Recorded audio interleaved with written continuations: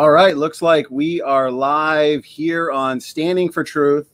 I want to welcome everybody to the show tonight. On Standing for Truth, as you know, we focus on the truth of biblical creation.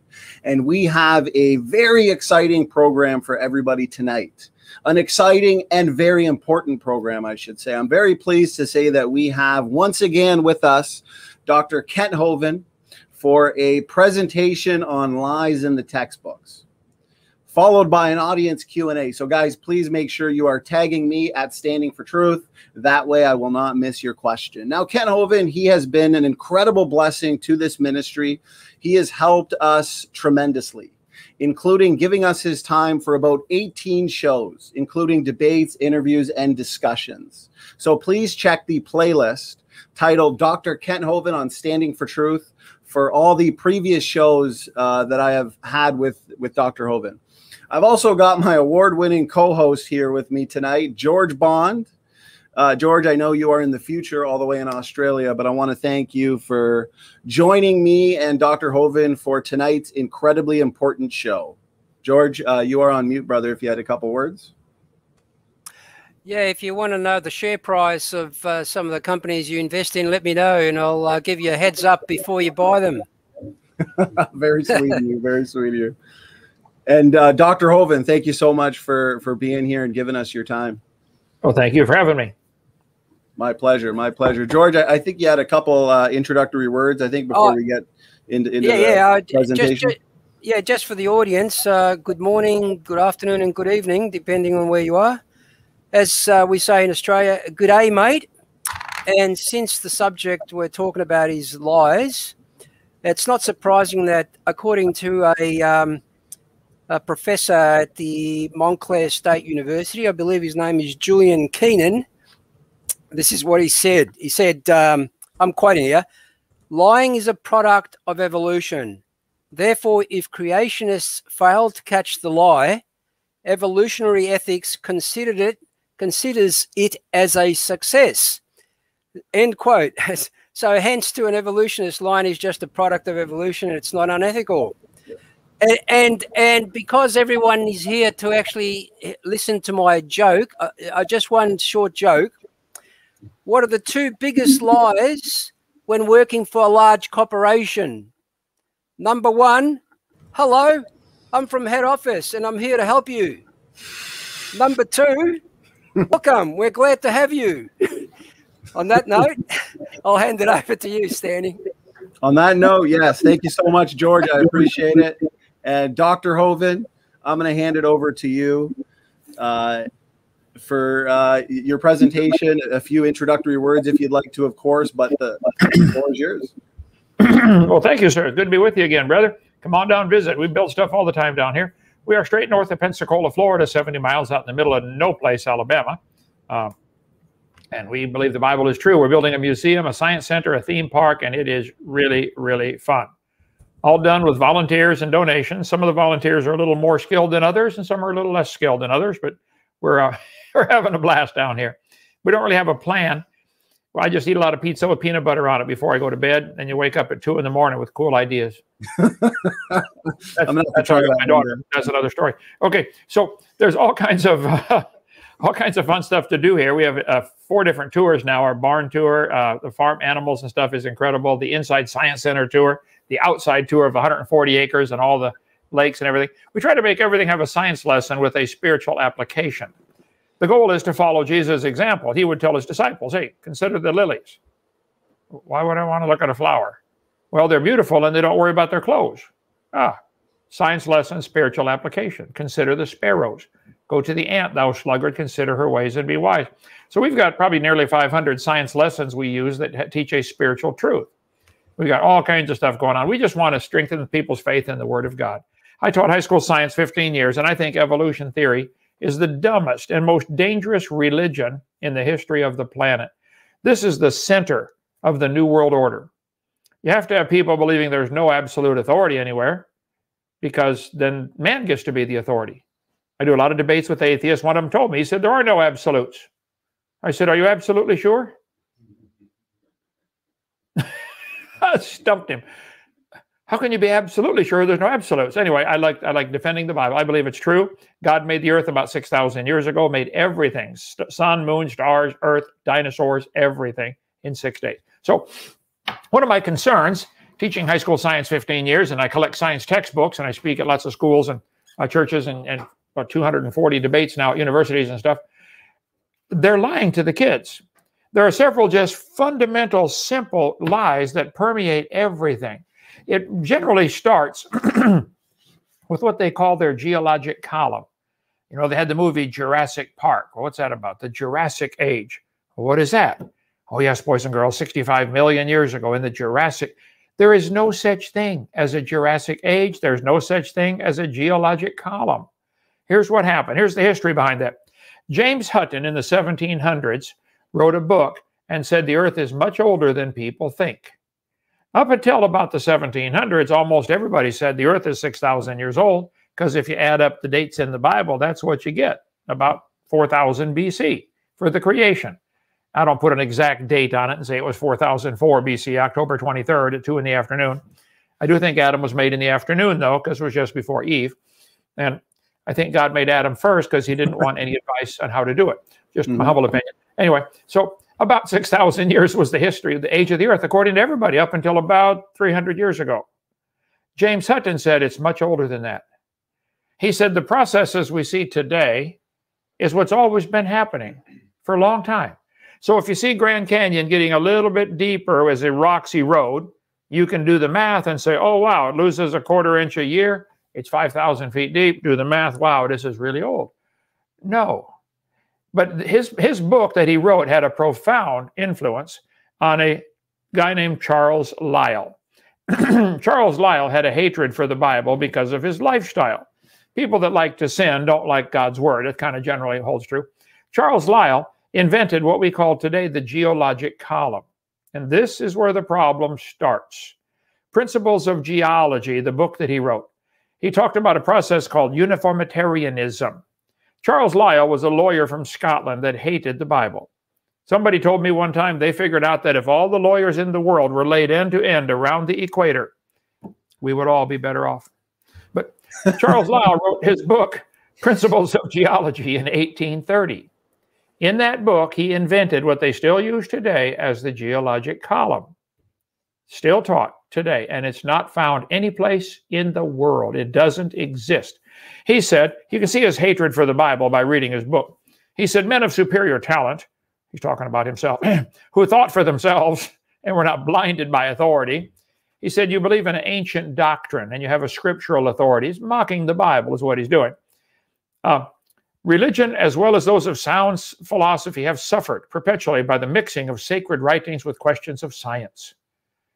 They don't think science fits with the Bible. Science fits perfectly fine with the Bible.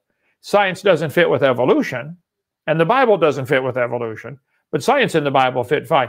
Lyell said he reasoned philosophically against those who regarded the disordered state of Earth's crust as exhibiting signs of the wrath of God.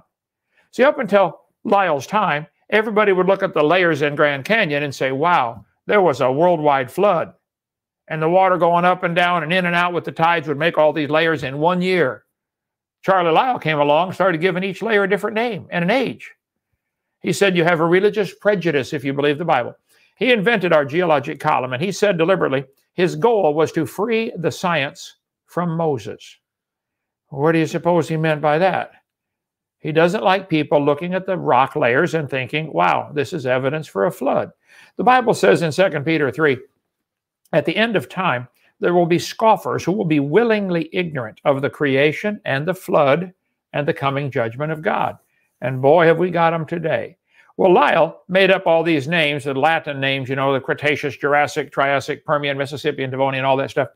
The whole thing he made up in the 1800s, 1830s. It doesn't exist anywhere. He would name something like Jurassic. You say, well, how do you know how old the fossils are in that layer? Oh, that layer is 70 million, therefore the fossils have to be 70 million. Well, how do you know the fossils are 70 million? Because they're found in a 70-million-year-old layer. But how do you know the layer is 70 million?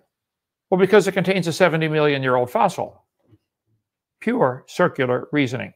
There is no geologic column anywhere. That's the Bible, though, to the evolutionist. And this is where the problem starts. And they're brainwashing the kids before they can even read. In kindergarten, they'll say, oh, yeah, during the Jurassic period. In the kindergarten, what's the Jurassic period? Oh, it's 70 million years ago. And the kids love dinosaurs, but they use dinosaurs to turn kids away from God. And by the time they've heard that for kindergarten, first grade, second grade, all the way through high school or college, they're going to believe it. The layers are not different ages. If you shuffle a deck of cards, is the top card younger? They say the top layer is younger. I say, stop, stop. Where's it coming from? Outer space? No. All the layers were on the earth at the same time. They got shuffled up. We have a demo we do here with a jar of rock, sand, gravel, and water. You shake it up, it always settles into the same layers, gravel, sand, clay, every time, without exception. Now, if you shake up a jar like that and it separates into gravel, sand, clay, is the top layer younger? No. They're all in the jar at the same time. They're all the same age. How can the top layer be younger? Is the material coming from outer space? They don't think about this. Wow, stop, think. There is no geologic column. Does it exist? No, it doesn't exist. Now, it's a fact the earth has layers. That's a fact.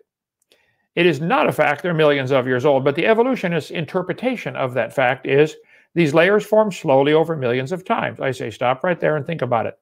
From where? Where's this new material coming from, guys? The creationist says the layers are all from the flood in the days of Noah. It's a no-brainer. The atheists are always trying to erase that line between their theory and the interpretation. The fact is the earth has layers. Their theory is not a fact. It's a theory about the fact. Anyway, the geologic column is the Bible for the evolutionist. It can only be found one place in the world, and that is the textbooks. And they admit it. This guy said, if there were a column of sediments, unfortunately, no such column exists. I would suspect the author of that textbook got fired shortly thereafter. They have this geologic column. If the geologic column existed in one place, it'd be 100 miles thick. There is no geologic column. It's lie number 7 I cover in my video series. People can get my whole series at 18 hours, talking fast and using lots of slides, $50 for the whole thing. Call 855 Big Dino. There's no geologic column. They talk about the Holdenville Shale. Well, here's the Perry Farm Shale. Here's the Nowata Shale. Here's the Bandera Shale. Mine Creek Shale. Wait a minute. How come there's shale scattered all through this geologic column? How do you tell the difference if it's all shale? Why do they give it different ages? This is where the joke comes in. Let's see, there's limestone, limestone, limestone, limestone, limestone, limestone, limestone, limestone, limestone. Wow. Now, what's the difference between 70 million year old limestone and 200 million year old limestone? It's limestone. There's no difference. The article is a detailed examination of the young earth creationist claim that the geologic column does not exist. It shows that the entire geologic column exists in North Dakota. Oh, they found one place where they think the layers are in the order that they want them to be. They should be in that same order all over the world. They're not. Out of the 12 layers of the geologic column, it's just random chance. Of course, you're going to find limestone, shale, slate in a certain order once in a while, and they found it in North Dakota. So, this is the Minnetonka limestone, which was deposited in hypersaline waters. Wow. Well, during the flood, the crust of the earth would be all busted up. The best, and I taught earth science 15 years and love studying this, the best way to explain the tangled up mess the crust of the earth is in is from the Bible. The Bible says the fountains of the deep were broken open. Well, there used to be water under the crust of the earth. Genesis 1 says God made the earth and divided the waters which were under the earth from the waters which were above. There used to be, God said he founded the earth upon the seas. What's now in our oceans, great big oceans out here. The earth today is 71% underwater, 29% above water. There's enough water out there in the oceans. If you smoothed out the earth right now today, the water would cover the earth 8,800 feet deep, 1.5 miles. Plenty to drown in. So one atheist said, if there was a worldwide flood, where'd all that water go? It's still here. It's in the oceans. God formed the earth to be inhabited, the Bible says, and today only 3% of it is habitable. So something happened. I think it got destroyed by a flood. But the fountains of the deep breaking open and that water shooting out explains a lot of things, and I cover that in my video number 6. So index fossils might have been found in order in some place. That's a result of random shuffling. Of course, they find fossil. They talk about the fossil record. I say, stop, guys. There is no such thing as a fossil record. When you find a fossil, like this petrified clam, you should notice immediately 2 things. Number 1, it does not talk. Nope. Number 2, it does not have a date stamped on it. It doesn't say made by a clam in 38 million BC. It doesn't say that. How do you tell the age of a fossil? Only one way. Where did you find it? Take a fossil to any university and say, how old is this fossil? First question they ask, oh, where did you find it? What difference does that make? Well, they want to find their geologic chart and say, oh, that's from the Cenozoic era. They date the fossils by the layers they come from. These layers that we see all over the world are interesting. If that layer sat there for 4 million years waiting for the next one, don't you think it's going to rain once in a while in 4 million years and create some gullies and erosion marks? Why are they all stacked like pancakes? Where's the erosion marks between the layers? They may find them occasionally, rare, but it should be all over. But these layers, nice, neat stratification, are found everywhere. You take a jar of sand, gravel, clay, shake it up, it'll settle into layers. You ever seen them little sand things? You flip it over, makes 20 or 30 or 40 layers in a matter of seconds. We flip ours, so we got a couple of them down at the cliff. We showed the kids, this was a gravel pit for years, and you can see the 7 layers of gravel. Gravel, sand, clay, gravel, sand, clay. So I say to boys and girls, how did we get all these gravel layers in Lenox, Alabama? Well, the moon pulls the water up on the earth and makes a bump called the high tide. It holds that bump like a magnet while we spin around. So here's the moon holding up a bump of water. And I get where you can see it. I can't, the picture's not big enough. Okay. The moon pulls up a bump about 5 feet in Florida, and the earth is spinning around. So as the earth spins around, that bump stays right under the moon, the bump of water. The moon never sees low tide. But the people on Earth get to see high tide, low tide, high tide, low tide. It would change every 6 hours, but the moon's also moving once a month around the Earth, so it ends up 6 hours, 12 and a half minutes. Who cares? Anyway, the tidal change goes up and down about 5 feet in Florida because it bangs into something called Florida. There's stuff sticking up through the water called continents. But during the flood, they wouldn't have that. If you smoothed out the world and the earth did not have these big continents sticking up through, the tide would not get interrupted and the tide would become a harmonic tide. Musicians know about harmonics. It would very quickly become a 200-foot tidal change. If the water came up and down 200 feet, well, it came up 200 feet in 6 hours, 12 and a half minutes. Where'd all the water come from to fill that bump? It's being dragged sideways by moon's gravity at the same speed the earth is turning. Here in Lenox, Alabama, we're 31 degrees above the equator. You can do all the trig on that. There's Lenox, Alabama, right there. You get sine, cosine, tangent, and say, okay, wow, look at that. Lenox, Alabama, adjacent divided by the hypotenuse. Wow, at 0.8541267.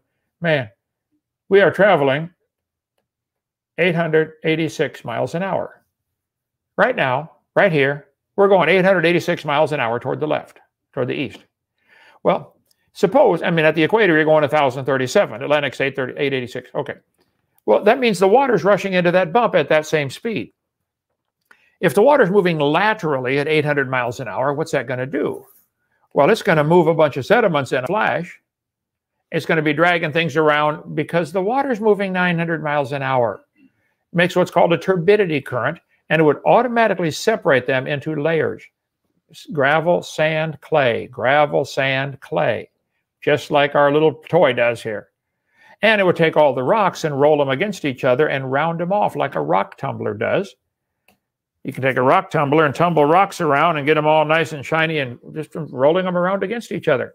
During the flood, the whole earth was a giant rock tumbler. Gravel all over the world is rounded. And they keep calling it river rock. Guys, the gravel layers we're digging in here in Lenox go all the way to North Carolina. That would have been a wide river. No, it's flood rock. Come take a look. Take some home with you. How many rocks do we have around here? Billions. Billions. Plenty. Take a few home, okay? These layers form quickly. But the kids are taught the layers are different ages. And they have to memorize this stupid stuff like Cenozoic, Mesozoic, Paleozoic. It is absolutely insane. It's not true. The Bible says they delight in lies. Textbooks talk about exposing fossils long buried in sedimentary rocks. Colorado River cut through layer upon layer of rock over millions of years. Absolute baloney. We got a whole demo. We come down to Sea Dinosaur Adventureland. We do a demo on the rapid formation of canyons. Grand Canyon probably formed in a week, not millions of years. So one of the lies we cover in our textbook is about that river did not make that canyon. Then they tell the kids, well, in the fossil record, I say, stop right there. There is no fossil record. It doesn't exist. Fossils don't talk. There's no date on them. You're putting your interpretation on them. First place, fossils don't form today at all in any significant numbers. How many animals died today in the world, would you guess? Billions. How many are going to fossilize? None. Why not? They don't get buried. Fossilization only occurs when an animal is buried quickly. There is no such thing as a fossil record. But the textbooks teach the kids, oh yes, boys and girls, the fossil record. Stop right there. They're lying. There is no fossil record. No fossils count as evidence for evolution, of course. When you find a bone in the dirt, all you know is it died. You couldn't prove it had any kids. You sure couldn't prove it had different kids. No animal today is capable of producing offspring other than its same kind. I bet if this clam had any babies, they would turn out to be clams. I'd be willing to bet $5 on that. Maybe I might have 7 in my wallet, $7. All we've ever seen in the history of the world, every farmer will tell you, cows produce cows. You plant grass, you get grass. You plant corn, you get corn. There are no exceptions. But the atheist wants our kids to believe that corn and cows and bananas and whales are all related. That is absolute insanity. They say, well, yeah, if you give it enough time, adding time won't help. Time makes it worse. Everything falls apart. Adding energy won't help. We added a bunch of energy to Hiroshima and Nagasaki and didn't organize a thing for them over there. So this geologic column, I think, is one of the most serious lies in the textbooks that kids are taught. I cover many, about 50 lies in the textbooks on my video number 4 of my series you can get for $50. And then, by the way, brother, it's not copyrighted. You can copy it or keep it, but if you send it back, get your money back, minus the cost of the shipping. I used to loan my videos out when I started. I learned immediately Baptists don't steal, but they do borrow and never return. So you got to buy it. Then you can get your money back afterwards, okay? But the textbooks teach the kids that the embryo, the baby growing inside the mother, has gills like a fish. This, to me, is one of the most serious lies in the textbooks that they teach. Have I gone too long? He told me to go 20 minutes. Is it 25, 30? Well, you take your time, Dr. Hovind. Oh, one more lie. I like this one. They say the embryo has gills. This is lie number 12 in my video series number 4. Evidence of evolution from development. What are they saying here?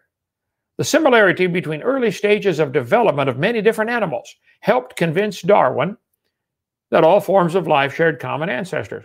What was it that talked Charlie into believing in evolution? The embryos look similar, he said. Darwin considered this by far the strongest single class of facts in favor of his theory. Ernst Haeckel called it the biogenetic law. He said, ontogeny recapitulates phylogeny. What does that mean? A bunch of Latin words. It means as the baby grows, it goes through the stages of evolution. Just remember the word farm, F-A-R-M, fish, amphibian, reptile, mammal. Yes, when the baby first starts growing, it's a fish. And then it goes through the amphibian stage, and then the reptile stage, and then the mammal stage, farm, F-A-R-M. The presence of these fish-like structures in embryos shows these animals have evolved from fish. Notice the baby human looks identical to the baby fish. In the drawing, it's as if the embryo retains a memory of its origins. This is stuff kids are taught in school and have to be tested on. Sick mind Freud said this was his idea behind his theories. Oh yeah, man used to be, she's stuck in the fish stage or amphibian stage or reptile stage. Insane. Those are not gill slits. This is a lie. Lie number 12 in my series. Those little folds of skin on the baby that you see developing in the mother develop into bones in the ear and glands in the throat. Never have anything to do with breathing. Nothing. I've seen fat folks got 5 or 6 chins. They can't breathe through any of them except the top one. I can understand why Bill ran around. Never mind. Okay. Haeckel said the turning point in his thinking was when he read Charles Darwin's book. Darwin's book influenced Haeckel. By 1868, many evolutionists were worried about the lack of evidence for the theory. So Ernst Haeckel, one of those worried evolutionists, decided to manufacture some evidence. He made up some frauds. He created a family tree to prove evolution, but he was worried about the big gap between non-living and living organisms. I mean, to go from dust to anything alive, even a bacteria, is a giant, giant leap. So to complete the chart, Haeckel created some organisms. He called them a Monera. There is no Monera, no such thing. He claimed to have discovered these organisms in ocean mud samples. He named them Bathybius haeckeli in honor of Haeckel, a non-existent creature that he made up. 1876, a chemist, John Buchanan, revealed Huxley's discovery was simply calcium sulfate from seawater. Wasn't a half-living creature. He lied. Haeckel refused to admit his fraud and reprinted the Monera, the non-existing creatures, in his book. His fraud was continued with the attempt to prove the only difference between man and ape is that man can speak. He fraudulently created a missing link, Pithecanthropus alalis, the speechless ape man. He even went so far as to have artist Gabriel Marx draw up the man-made creature, put him in a cave, half man, half monkey, from no evidence at all, none, zero. This is a lie. Haeckel reached an all-time low when he presented the biogenetic law, the idea that the baby has gill slits. He taught that each animal retraces the stages of its evolution. He took a drawing of a human and a dog, embryo, growing inside the mother, and changed them and made them look exactly alike. On top are the real drawings. Underneath are his drawings. He lied. Now, Haeckel was a good artist, but Haeckel took drawings of all kinds of creatures in the embryonic stage and changed them to make them look alike to help prove the evolution theory. He lied. This is a lie, and the kids are still taught this today. On top are Haeckel's drawings compared to actual photographs of what he claimed he's drawing. His own university held a trial and said, Haeckel, you teach here, you are lying. University of Jena convicted him of fraud. And he said, a small percentage of my embryonic drawings are forgeries. Those, namely, for which the observed material is so incomplete and insufficient as to fill in and reconstruct the missing links by hypothesis and comparative synthesis. I should feel utterly condemned, but everybody else lies. That was his excuse. I know I lied, but it's okay because everybody lies. That was Ernst Haeckel at the University of Jena. Even though it was proven to be a fake in the late 1700s, Darwin continued to use it as the most important evidence for evolution. He said in his second book that he wrote, The Descent of Man, the human embryo itself at a very early period can hardly be distinguished from that of other members of the vertebrate kingdom. All that fraud stuff was brought to the public in 1911 in Haeckel's Frauds and Forgeries. The pictures were fakes. Why is this still in textbooks today in your town? George, check the Australian textbooks. Are they still teaching the embryo has gill slits? Proven wrong in 1874? I think it's time to get that out of there. Yes, I remember being taught that at school. Yep. It is a fake. It is a lie. Embryonic liar. A doctor from England did a study on that. Said, look, this is fake. This is just a lie. So he said the biogenetic law as proof for evolution is valueless. That was 50 years ago. They knew it wasn't true. The biogenetic law is so deeply rooted in biological thought, it cannot be weeded out. 1969, the year I got saved. 1988, they said the biogenetic law is as dead as a doornail. Haeckel was convicted of fraud at his own university, but they keep using the drawings. Here's the University of West Florida textbook in Pensacola 20 years ago. 2005 textbook in North Dakota, still using Haeckel's fake drawings. The exact drawings, same chart. So Darwin published his book 1859. Haeckel faked his drawings in 1869. He was convicted of fraud in 1875, but they still teach them. Biology textbook from Holt, one of the top 4 publishers, still teaching the young embryo that suggests evolution from a distant common ancestor because of the gill folds, gill slits, glycobiology. Tim Barra still teaching 115 years after it's teaching wrong. Tim, you ought to be embarrassed. You ought to be fired, okay? Here's Haeckel's fake drawings used in Kenneth Miller, who was a Catholic teacher in New England State. Still teaching. We have gill slits. Kenneth, you ought to be ashamed of yourself. You are lying.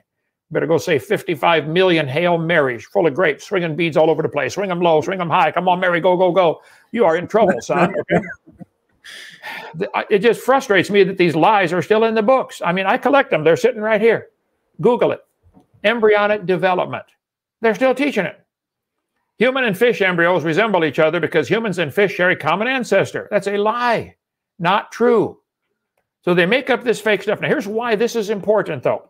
This idea that teaching the baby growing in the mother has gills and is therefore a fish.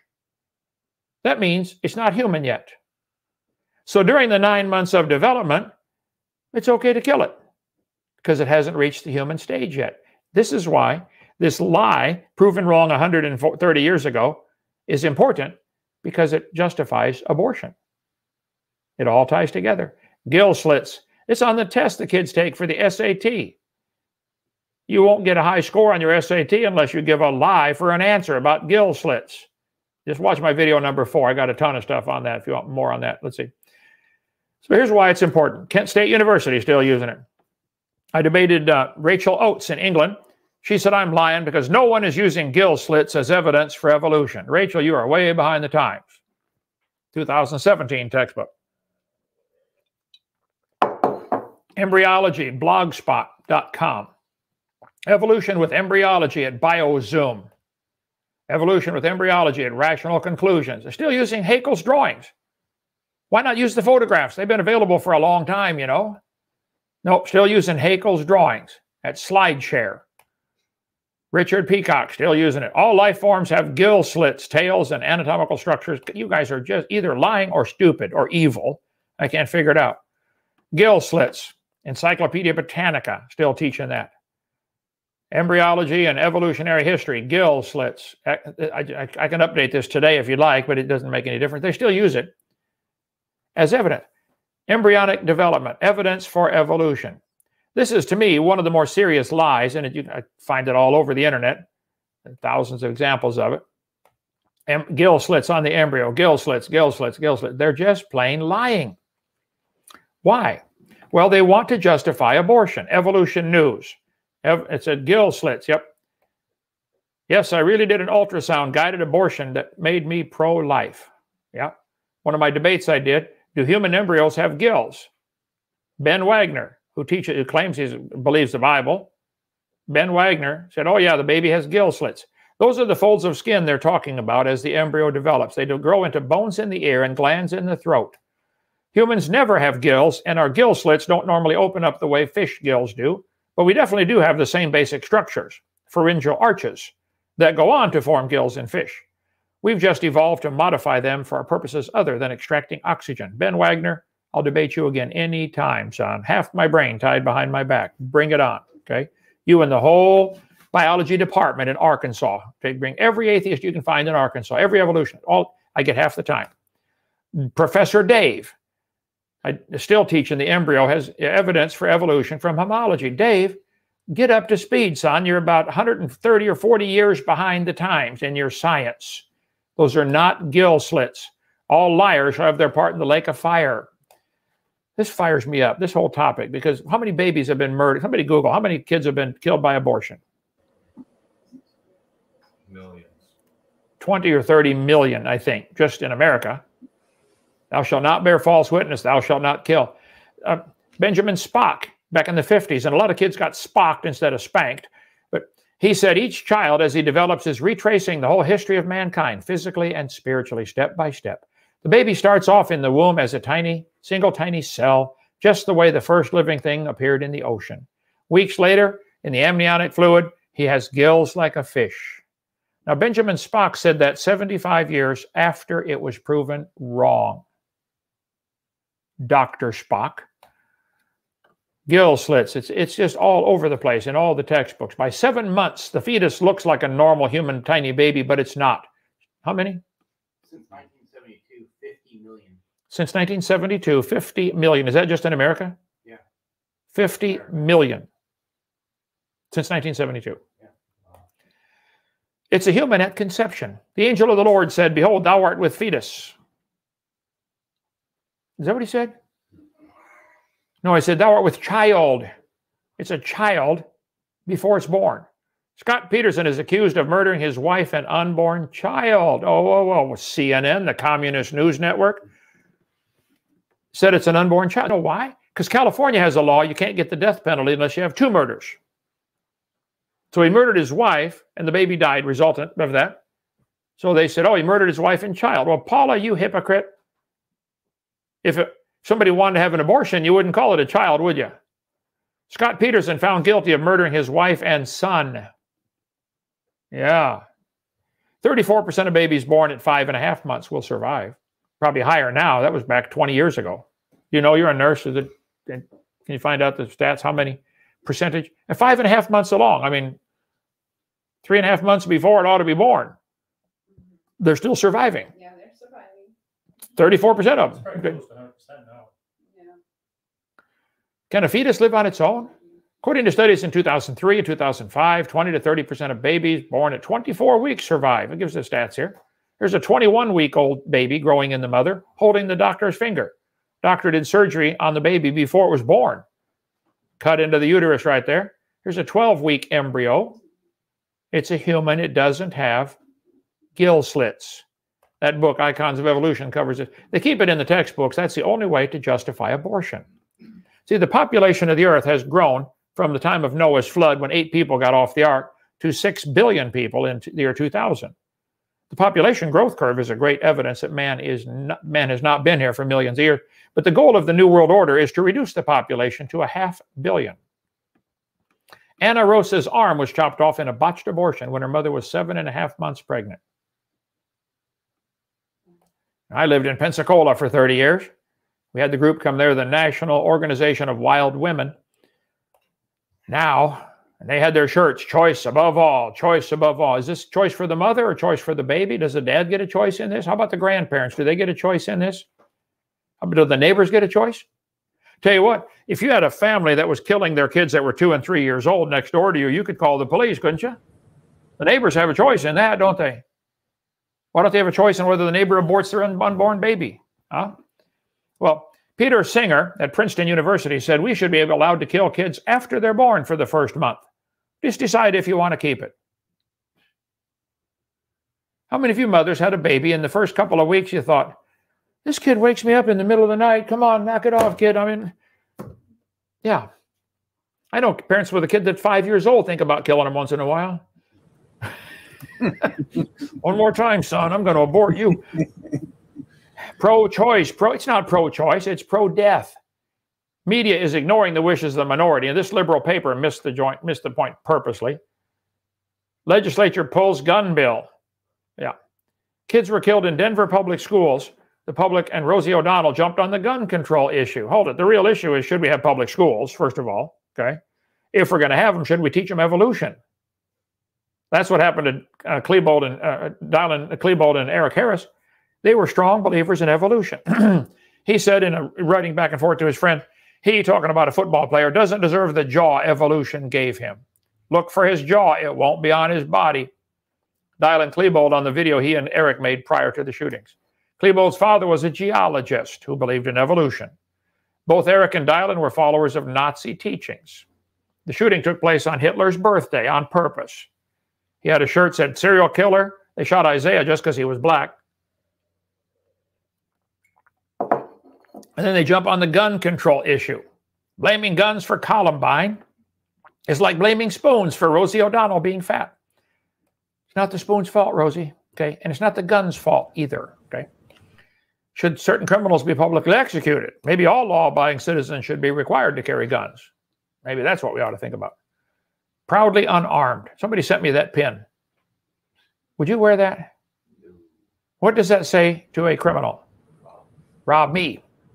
Mm-hmm. Proudly unarmed. Come on. Anyway, we can talk about all that. Here's the reasons they use to justify abortion. They're going to say it's not a human. That's a lie proven wrong in 1875. Try again. They say it's not viable. It can't live on its own. Neither are you viable stark naked on the North Pole, okay? Who's viable anyway? They say, well, child might be unwanted. I know a lot of kids that are unwanted. Doesn't mean we should allow to kill them. Anyway, this, they say it might be a financial burden. Show me a kid that's not. Is your daughter a financial burden? All kids are. Yeah. Might be from rape or incest. Well, that's 1%. And in that case, we should kill the rapist, not the baby. Insane. Anyway, so one of the lies in the textbooks that I am bothered by deeply is this one about the gill slits on the human embryo. I've gone long enough, but watch my video number 4. I cover about, I'm guessing 30 of the lies in the textbooks. There are probably at least 70. I should do more on that. I'm doing more with my Whackin' Atheist Wednesday night on my YouTube channel, Kent Hovind Official, with Mr. Larry Nelson, who calls himself Aaron Ra, the sun god. Having a lot of fun with that one. I can't wait for the next one. I've already got it ready. I was working on it today thinking, I wish it was tonight. The next Wednesday, we're going to smack them again. Okay. Anyway, so questions you guys got there, that's the kind of stuff we cover in our seminar. We believe the Bible is true. God made man in his own image, and it's murder to kill an unborn child. Okay? Amen, brother. Amen. Well said. Fantastic presentation as always. And we've got a ton of great questions and feedback from the audience. Lots of positive comments towards you, Dr. Hovind. You've been such a blessing to so many. And personally, I recommend your creation seminar to everybody, as it changed my life years ago. I was a stubborn evolutionist coming out of college, but under the recommendation of my brother, who got saved through your work, I watched your seminar, including the famous lies in the textbook, which I could watch over and over again, and was surprised, Dr. Hovind, to realize I have been lied to all through grade school, high school, and college. So thank you so much for a fantastic presentation, Ken. Thank you. George, you may have a couple words before we get into some questions, brother. Yeah. My experience was similar to yours, Stanley. I remember watching Dr. Ken Hovind debate those 3 professors, and I was gobsmacked, to be honest. I've never heard arguments like that, so thank you, Dr. Hovind.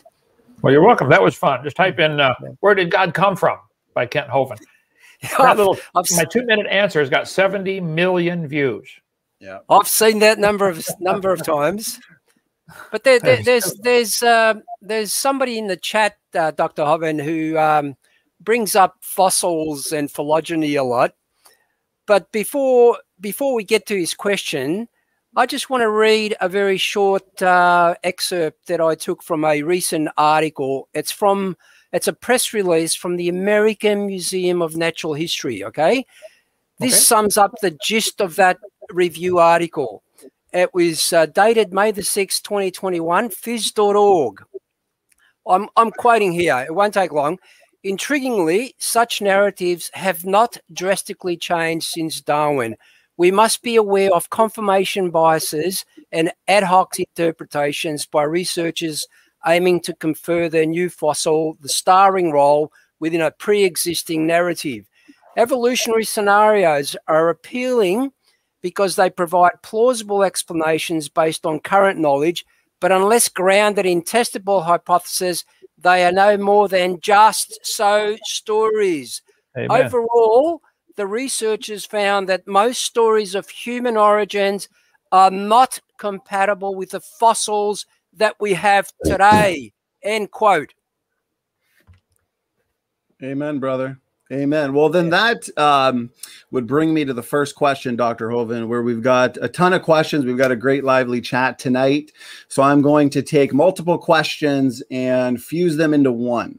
Okay, so what are your thoughts in general, Kent, on phylogeny? Because the evolutionists will claim that we can classify organisms based on traits, morphology, genetics. Aaron Ra really likes to look to phylogeny as well. Does this actually demonstrate common descent?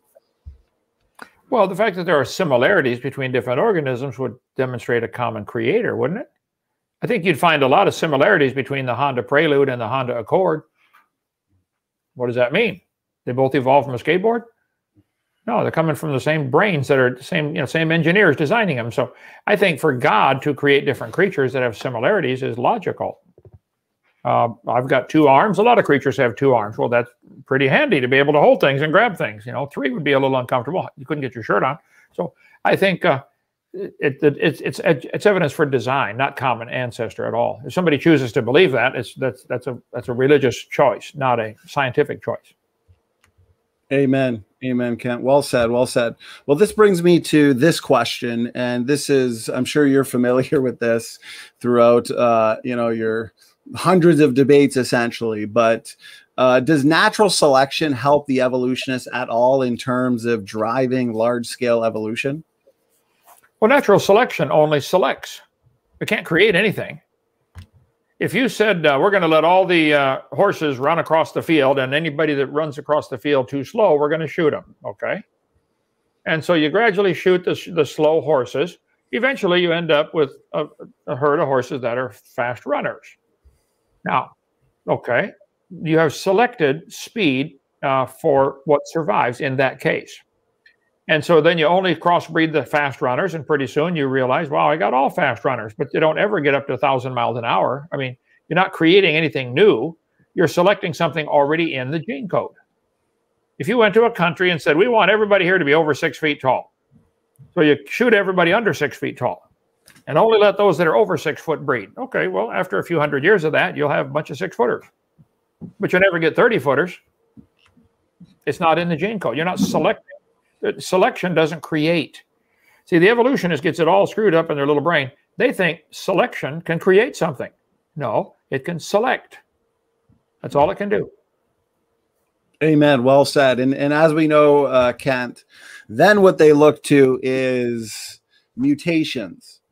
And Aaron Ra looked to this recently in one of his videos that you demolished in such a perfect way in your last Whack an Atheist. That was so good, and I recommend it for everybody. So they'll look to mutations as a way to generate novel genetic information and complexity, as Aaron Ra puts it.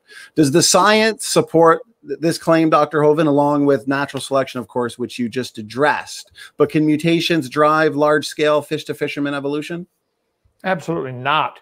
Mutation is a scrambling, something goes wrong in the gene code. Some child is born with a mutation, like no arms, or no legs, or something, or blind, or something like that. All known mutations are harmful or fatal or neutral. They do nothing. If you had a beneficial mutation, and nobody's ever proven one, but if there was a beneficial mutation, now you got to get another one in the opposite sex at the same time, in the same place. It's a big world, and they got to find each other and be interested. And then they got to take over the whole population of people. So in the evolutionist little bitty brain, they think a mutation happens, drives an animal a little better than the rest. Okay? Well, now the rest of them have to die. See, this is such a fundamental difference. The Bible says man brought death into the world. Evolution says death brought man into the world. Trillions of creatures that weren't quite well formed enough had to die, and here we are. We made it. We're the king of the world. It's what Hitler said to, Satan said to Eve. You do what I say, honey, and ye shall be as gods. That's what evolution, it's the same thing. It's a lie from the devil. That's all it is. So no, mutations, nobody's proven a good one. Nobody. If there were one, you got to take over the whole population with this one. It just is it's a fairy tale. They believe it. Okay, I don't care if you believe it, but it's not science. Nobody's ever seen that happen. Okay, go ahead. Amen. Well said. And I like to point out, Dr. Hovind, that it's even worse for the evolutionists in terms of mutations, because even the so-called neutral mutations are slightly deleterious. And I like to compare it to rust on a car. Those mutations build up and degenerate. So they're not going to take a single-celled like ancestor into a whale over billions of years through information loss. As you put it, Kent, quite frequently, and I really like it, we are a copy of a copy of a copy of Adam. It's lucky that we could function at all. Right.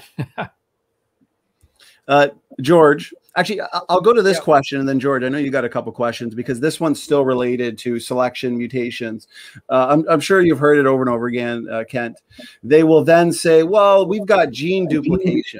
Gene duplication can add meaningful information, and then selection can act upon that duplicated gene, and then we can get something novel. Is there any truth to this? Well, what they're talking about is called polyploidy. That instead of, certain chromosome just makes an exact copy of itself. So if I said, I'm going to give you this book, no, better yet, I'm going to give you 7 copies of this book. It's the same information 7 times. So no new information is added with polyploidy. Gene duplication is simply a doubling of the existing information. It's not going to help anything. So they're dreaming. They think that's going to cause evolution. And then in those additional copies of the book that you already own, Kent, if you started introducing spelling mistake into those additional copies, you're only going to get a worse off book than the original book. So once again, it's still downhill. Yep. George, brother, I know you had a couple questions as well that you wanted to get to. So go ahead. Yeah, I thought it was important to let Dr. Hovind know about some of the comments that are coming through. Since he spent some time on Haeckel's drawings, I found it interesting that cover-to-cover book reviews, that's one of the subscribers in the chat at the moment, said, standing for truth, my niece was being taught in school about Haeckel's embryo drawings. She stood up in front of the entire class and refuted Haeckel's claims using your information. Thanks, Dr. Hovind. I thought it was important for you to know that. Well, now hold it, George. Why are we sending kids off to war? The parents ought to be fighting this battle. And get that stuff out of your textbooks. Kids should be able to read the book and trust it. The parents choose the books. You know, somebody's picking that book. It's a battle the parents ought to be fighting. Praise God for the kids standing up, but it's sad that it got that far. Correct, Dr. Hovind. My daughter's actually a microbiologist. She's involved in research. And I actually quizzed her a couple of times about whether she knew anything about soft tissues in dinosaurs. And she goes, no, that's impossible. She goes, they died out 65 million years ago. And I said, you better read up on it. So they're not being told a lot of these truths that we're finding. But a question that came in from Raman Goiza Dango, this is something that I keep reading too. He says, why are their story is changing to local catastrophe everywhere instead of super long time deposition? I think he's talking about all the stories of local flooding instead of one super long flood. Well, people don't like the idea of a worldwide flood because that obviously demonstrates that God has authority to destroy his creation if he wants. In 2 Peter 3, it says the scoffers will be willingly ignorant of the creation. They don't want to admit God created it because that would mean he owns it, and that would mean he could make the rules, and they don't like his rules, like the thou shalt not kind of stuff, you know. They don't want to admit there was a flood because that demonstrates God has authority to judge his creation. So they'll say, oh, yeah, we had a local flood here in South Carolina. We also had one in North Carolina. We had another one in Tennessee and another one in Georgia and another one in, you know, the whole world shows evidence of a flood. I mean, it's all over the place. You find petrified trees standing up. I got pictures of those. 1088. Petrified trees standing up, running through all these layers. They're telling the kids the layers are different ages. How long does a dead tree stand around in your neighborhood before it falls over? You know, 4 or 5 years? Polystrata fossils. They find them all over the world. Petrified me by one in Yellowstone, standing up, petrified in the vertical position. The layers had to form quickly. So the local catastrophe idea is crazy. They find petrified clams in the closed position on top of Mount Everest. I think maybe there was a worldwide flood. No, I don't think the water was over Mount Everest. This is a critical difference. Mount Everest was under the water. The Bible says in Psalm 104, toward the end of the flood, the mountains arose, the valleys sank down. If the earth was covered with water and the crust of the earth was cracked up like an eggshell, the plates of the earth would still be shifting around and moving from water underneath, escaping along the cracks. Then a plate of earth the size of Texas would tip a mile, and the water would run down into the low spot, make a mountain range here and a low spot here. All the mountain ranges in the world follow the coastlines. Rocky Mountains follow the North Pacific. Appalachians follow the North Atlantic. The Andes Mountains follow the South Pacific. Why do all the mountain ranges follow the coastlines? They were formed at the same time from the same thing. It's the crust of the earth shifting around and the water being reshuffled. Now 71% of the earth is underwater and some of it's above water. Praise God. That's where I live. Great answer. Great response, Dr. Hovind. That brings me to the next question here that's related to the flood, now that we're kind of moving on to the flood, the question is there too much coal and oil today to explain in just 6,000 years? I know you've addressed this many times, Kent, but it's still an argument that is being put forth by the atheists over and over again. Well, here's a picture of a coal mine. I've been to many, many coal mines. I've got a lot of friends that work there. They send me samples of coal, the different types: anthracite, bituminous, subbituminous, lignite, etc.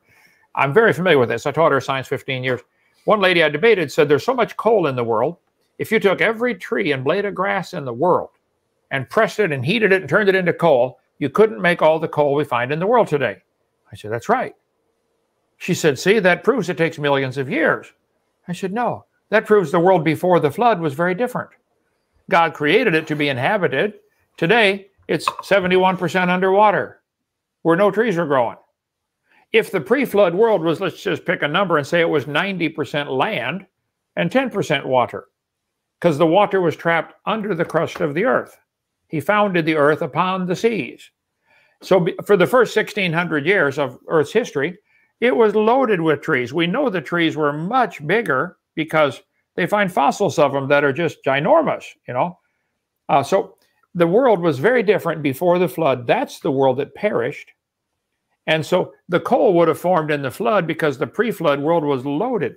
If the moon's pulling the water up and the earth is turning at this latitude, 886 miles an hour, that means the water's rushing in sideways at 886 miles an hour.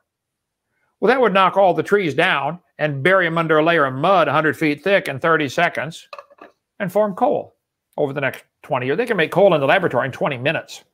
Take a piece of wood under heat and pressure, you can change it to coal in 20 minutes. Does not take millions of years. So if it's buried deeper and deeper under thousands of feet of rock, how much would 1,000 feet of rock weigh?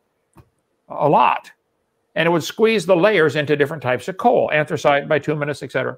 So the coal formed because of the pre-flood world getting buried. So yeah, there is more coal out there in the world today than we could possibly form today. That does not prove it took millions of years. That proves the pre-flood world was different. That's all it proves. It had a lot more trees to bury. Okay? Well, that's a great, I'll say this, George, and then I'll hand it over to you, because so many great points there.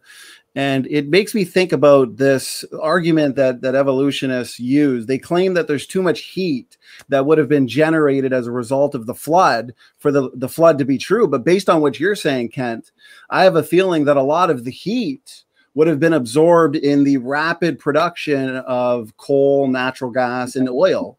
There would have been essentially a canceling out effect. What are your thoughts on that, Ken? Well, it would be canceled out many different ways. One is with the rocks and stuff absorbing this heat. But if the earth indeed had a canopy above, like I strongly believe, I covered that in video number 2, there was water above the firmament. Talks about in Genesis chapter 1 and chapter 2. There was actually a couple, the Jews have always taught it was a layer of ice 2 or 3 fingers thick. So a couple inches of ice, pick a number, say 10 miles up. The whole earth is encased inside a crystalline ball of ice, super cold ice, maybe 10 miles off the surface. Well, super cold ice is magnetic. You get ice down cold enough, it becomes magnetic. The molecules actually rearrange. The hydrogen-oxygen molecules rearrange and it becomes laminate. Hydrogen, oxygen, hydrogen, oxygen. You can hit it with a hammer and it spreads out. You can beat it like gold. It's malleable. That's another long story. I cover in video 2. But if the crust of the earth broke open and shot stuff up and cracked that canopy, as it begins to rain, you get a problem where it releases heat called the latent heat of condensation. I understand.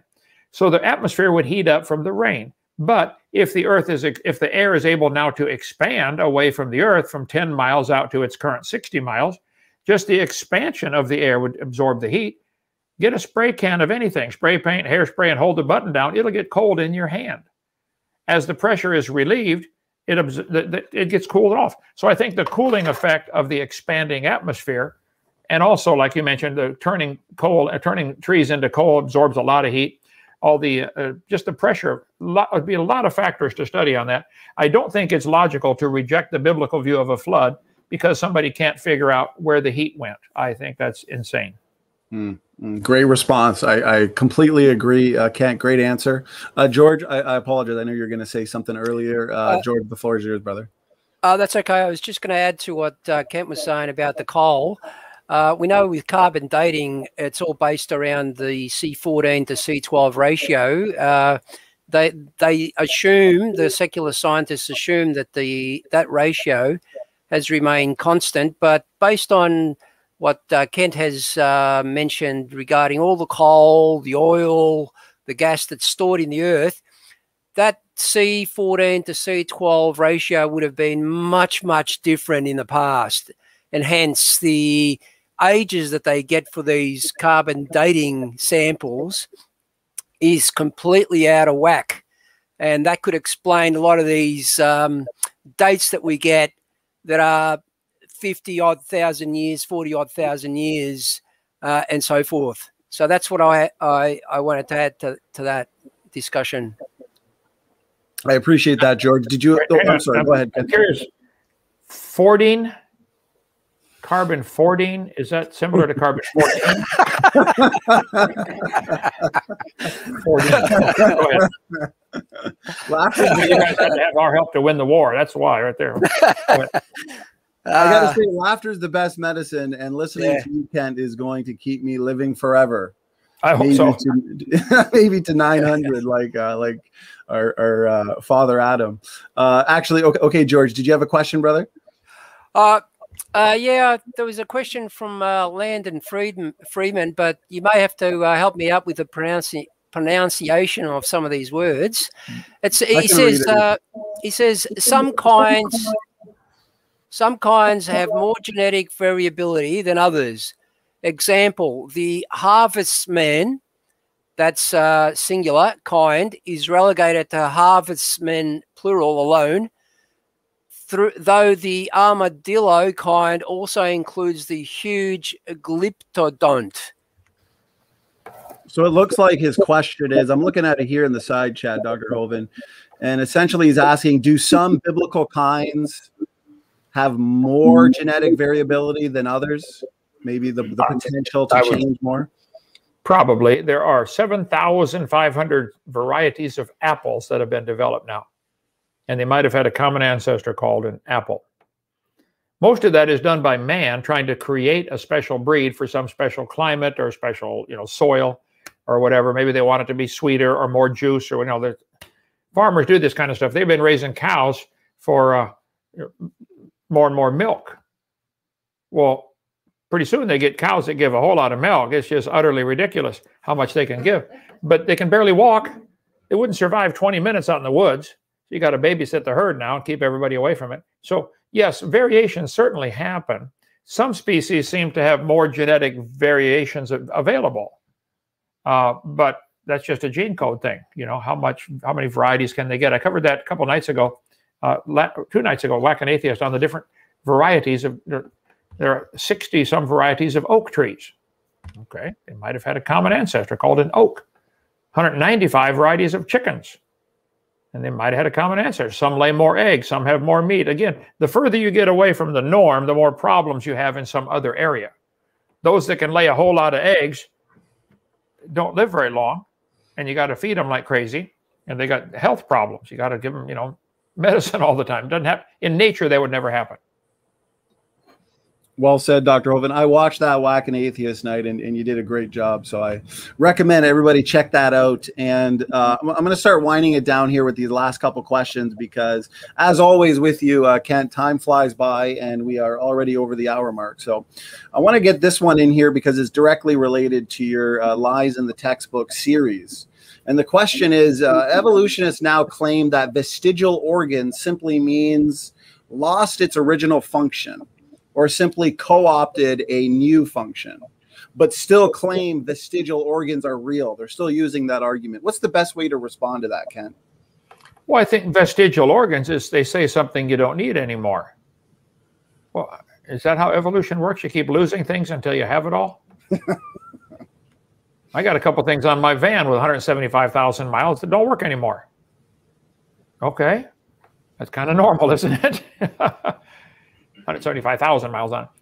Yeah, so I think vestigial structures is a lousy evidence for evolution because they're saying, oh, yes, we keep losing things until we have it all. Those guys ought to run for Congress. They could help them borrow their way out of debt. Yes, if we lose enough money, we'll get rich. Oh, go ahead. Okay. I was wondering if you know if the University of Jena, where Ernst Haeckel went, is using that. Good point. Is University of Jena in Germany still using Haeckel's drawings? Yeah. Wow. Google that and see, brother. That'd be cool. It's pretty sad that they're still using these arguments, even though they've been refuted so many years ago, as you've pointed out, Kent. Even one of the questions here has to do with an argument they're still using. I'm curious as to your thoughts. They're still claiming the existence of junk DNA. They say that most of our genome has no function, no known function, and therefore, why would God create genomes of evolutionary leftovers? Is there any validity to this whole junk DNA argument, Kent? The more people understand about DNA, the more research they do, the less junk DNA there is. It keeps oh, that's what it does. Tell you what, put a 7-year-old under the hood of your car and say, take out anything it doesn't need. He doesn't understand what none of it does. He'd take it all out. The fact that we don't understand it yet doesn't mean it's junk DNA. I would be willing to bet there is no junk DNA. They just haven't learned the use for it yet. Sometimes there's redundancy because if something breaks, the new one takes the place right away. Why do you have a spare tire in your car? Is that junk? No, you may get a flat tire. So some of the DNA is for instant repair. You know, you get something damaged. Wow, it's right there to fix it. So I'd say there's no evidence that there's no proof that there's junk DNA at all. Amen.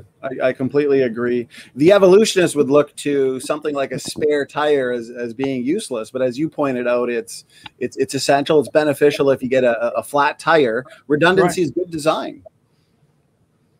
Okay, George, did you have a final question here before we start winding it down? I do want to point out to the audience that I know we've got a ton of questions. We've had a big chat tonight, but we did have Dr. Hovind on 2 months ago for a presentation on the Garden of Eden and as well an audience Q&A. So a lot of these questions I see in the side chat, we answered in that show.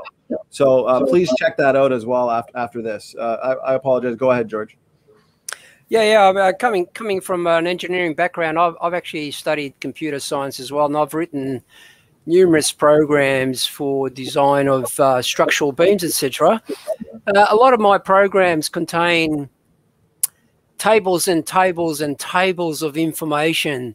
Now, a person who's not aware of my program would look at those tables of information and think it was just junk. It wasn't doing anything, but it's very important because the program makes decisions based on the information that's in those tables.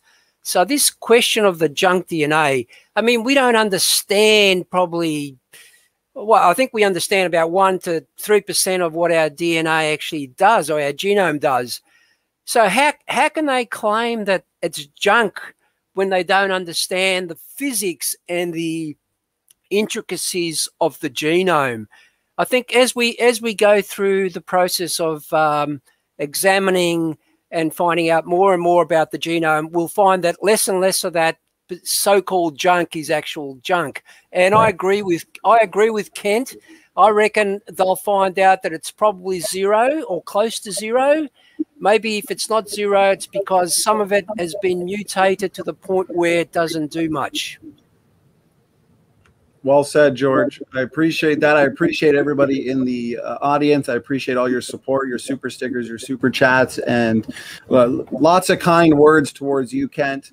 Once again, I want to thank you so much for being generous with your time. We're now going on an hour and 10 minutes. Been a great presentation, great audience Q&A. I want to hand it over to you, Dr. Hovind, if you had some final words, anything else you wanted to get out pertaining to the topic.